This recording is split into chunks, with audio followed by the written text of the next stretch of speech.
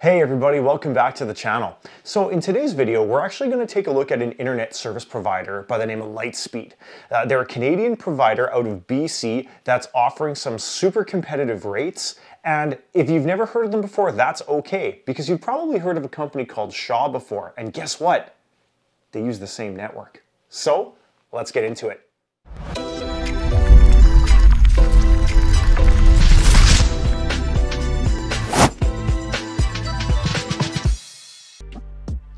Okay, so recently, my wife and I, we decided to take a hard look at where our money's going, okay? In today's economy, I'm sure this is no surprise to anybody, all right? Everything is more expensive, and we really wanted to be more conscious about what we're spending our hard-earned money on. So we have been subscribing to internet and television services with the same provider for 15 years, I want to say, easily. Yeah, 15, 18 years, somewhere in that ballpark, with the same company, okay? So I'm here in Canada, Manitoba specifically. So here, when it comes to internet and television, you've got two big players in the game. You've got Shaw Cable Systems and you've got Bell MTS, okay? Those are the two juggernauts that are out there. And for a lot of people, you know, we get really complacent and just realize, okay, well, you know what? This is what the internet costs, or this is what TV costs. Oh well, right? I'm not an oh well kind of guy, especially when I know that there can be better value out there for the money, okay? So sure enough, I did some digging. First things first, our total cost for our internet and our TV package was around $180 a month after taxes, okay? We stopped and we took a hard look at what did we actually watch on TV, okay? And you know what? It came out to be that a lot of what we watch, we could either stream or we could receive for free with an over-the-air HD antenna, okay? So that right there, when we took a look at our breakdown, we were paying about 110 bucks a month for the internet and about 70 bucks for the television. We decided we're finally gonna be one of those people who cut the cord, okay? And again, this is nothing new. It's 2023 and people have been cutting the cord forever with these alternatives. But the thing is, once you're tied into a routine with one of these companies, it's hard to make a change or hard to make a switch. Now, a lot of times, you know, you're given the advice of, well, hey, call the company, tell them you're going to cancel and see what they'll do for you. In this case, the telecommunication companies, I think they're at that point already where you're incentivized as a customer to jump ship every year or 2 years, whatever the duration or length of your contract is. For a long-term customer, there really isn't a loyalty bonus or a retention bonus anymore. Sure, you may be able to find something here or there, but we were at the point where basically the well had run dry with our provider, okay? So again, after kind of taking a look at what we would spend on TV, we realized, let's do it, it's time. So we got rid of the TV. It was a liberating feeling, finally being able to take that step and say, yeah, you know what, we're good, we're done here with this. So from that point, I started really thinking, okay, well, if we got rid of TV, let's take a hard look at what we're spending for internet, okay? Again, that was around $110 a month, what we were putting out there. Now, that $110 a month, it got me a 300 megabit per second connection up and a 15 megabit per second connection down, okay?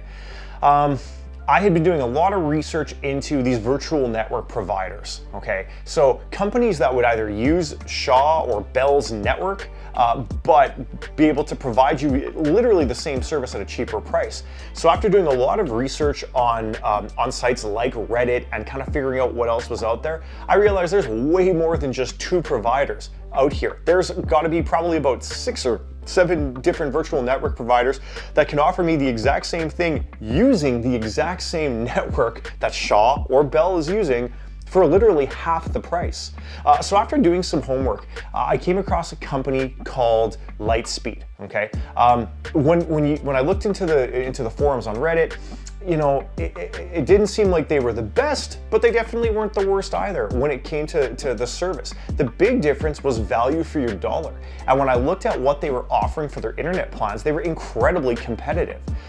So to put things into perspective, 110 bucks a month after taxes was getting me 300 down and 15 up. Right now I'm paying after taxes about 66, 67 bucks a month, and that gets me 250 down and 15 up. okay? Now, again, with that said, the entire process with going with Lightspeed was incredibly simple and easy. I literally was able to go onto their website. I was able to call into their tech support or even talk to their chat support online, and I was able to get really quick answers. Again, I lean on the internet really hard for a lot of things that I do here, especially with working from home or you know, gaming, and a lot of our content now, especially, we were going to be relying strictly on streaming. So I wanted to make sure the quality of the connection was good. My initial call to them, just to get services set up and to ask my questions, from the time I picked up the phone till the time I hung it up was 32 minutes, okay? That was answering all of my questions, explaining the pricing structure and what I needed to do in terms of hardware. Now, again, I was pretty satisfied with that, all things considered. When I would call in for tech support with Shaw, that could be anywhere from, you know, a 10-minute wait to an hour wait just to get to talk to somebody and then even have to go through my issue. So overall, my point of first contact with the company, I was pretty impressed for the most part. That was great. It was a great experience.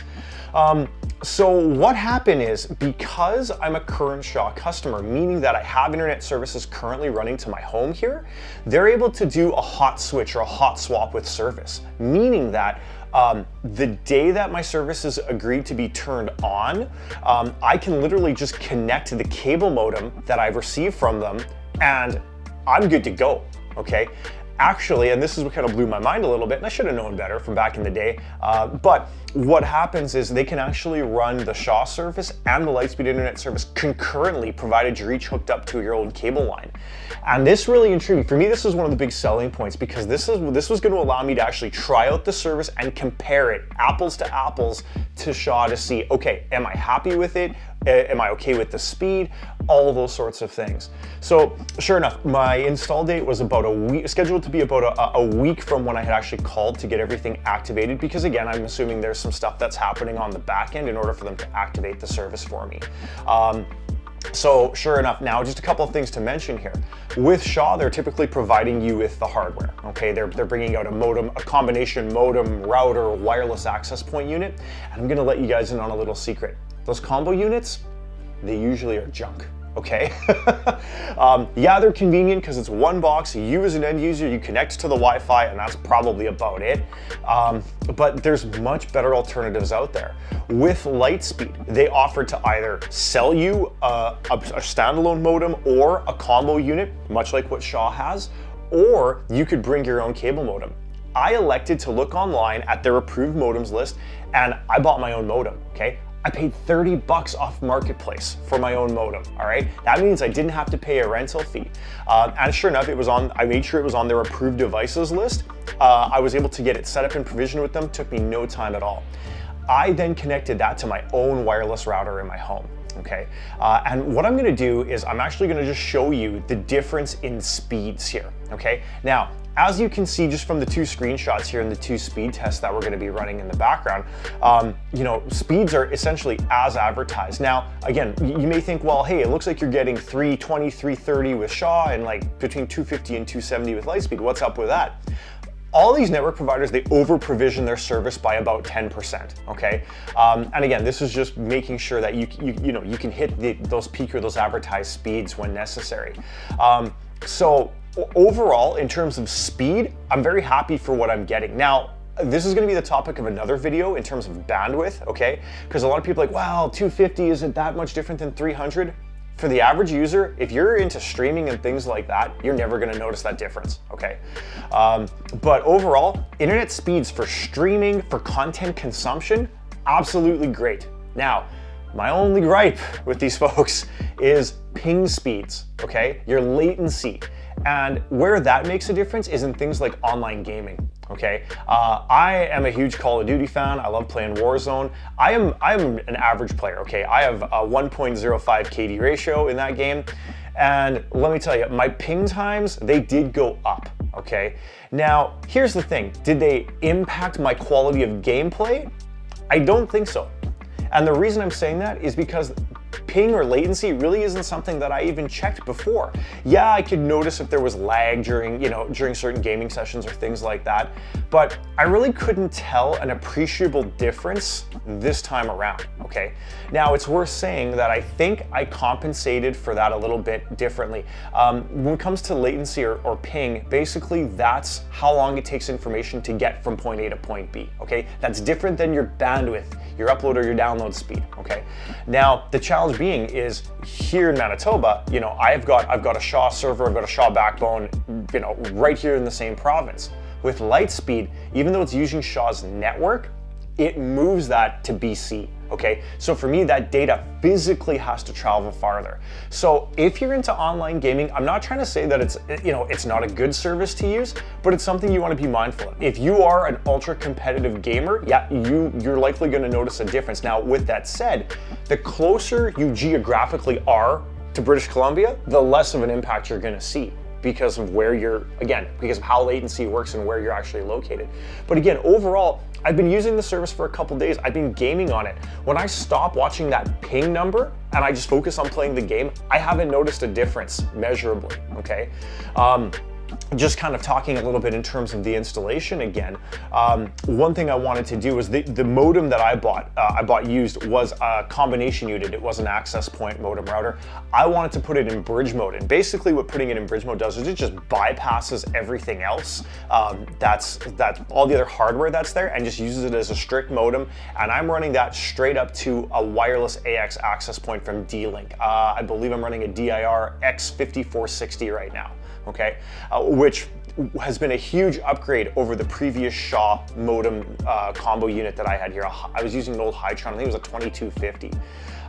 Again, on that note of latency, that old 2250 used a Puma 6 chipset, and I learned a lot about this stuff over the past little while, and that chipset is pretty junky when it comes to especially to things like gaming and latency. So good riddance to that. So I think just by moving to my own router and kind of optimizing my wiring in the house and having a more robust wireless network for things like that, I think I kind of mitigated some of those latency issues there. So again, to go through some of the troubleshooting and the technical support the day of, that was probably about another 40-ish minutes I spent on the phone with them. Truth be told, if I would have just connected this modem to my active cable line, it would have been seamless. The modem completed ranging, gained block sync, and I was online. It was just kind of taking things to that next step and really optimizing the network that had me having to call back in again. But again, overall, when I take a look at it now, I went from having an internet bill that was $110 a month down to something that was 67 bucks a month, okay? 77, 87, 97, 107, 43 bucks a month back in my pocket every single month for my internet service, okay? Especially nowadays with inflation, with the cost of everything. Who doesn't want another 43 bucks a month back in their pocket? Not to mention the extra 70 bucks a month that I'm saving now that I'm not subscribing to TV anymore, and I'm using an over-the-air HD antenna, okay? So just remember, there's always an option. There's always an alternative here.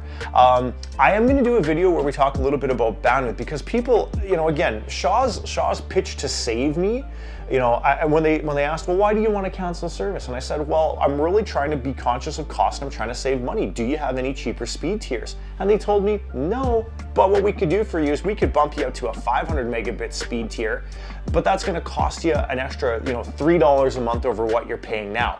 So they position that as the value proposition, right? Well, hey, for only $3 a month more, you're almost going to double your internet speed.